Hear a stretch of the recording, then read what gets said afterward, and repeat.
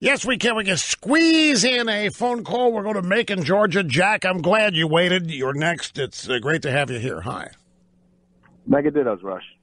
Thank you. So I think in this whole gun debate, Trump's just beating them at their own game. Much like the tax debate, he televised it and said, hey, we'll do whatever we want and put it all together. And then in the end, he got what he wanted. He's just brilliantly maneuvering.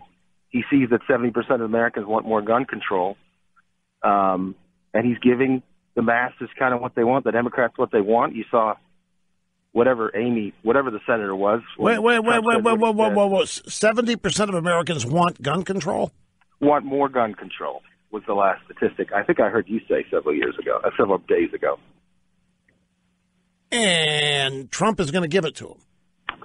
I think he's playing at their game. He's saying what he needs to say to placate people. And I don't think he necessarily meant that he wanted to confiscate guns before some kind of official hearing. Okay, I got it. Okay, so here's the way it works. Trump knows that 70% of the American people want gun control, but there's no way Trump's going to do that.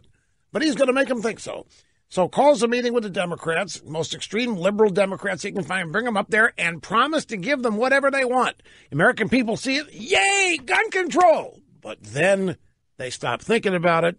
And when no gun control of any significance happens, nobody really knows. And Trump, once again, has brilliantly defeated the Democrats. I don't know why I didn't see that. Thank God for callers. Some days they save the show. There's no question about it.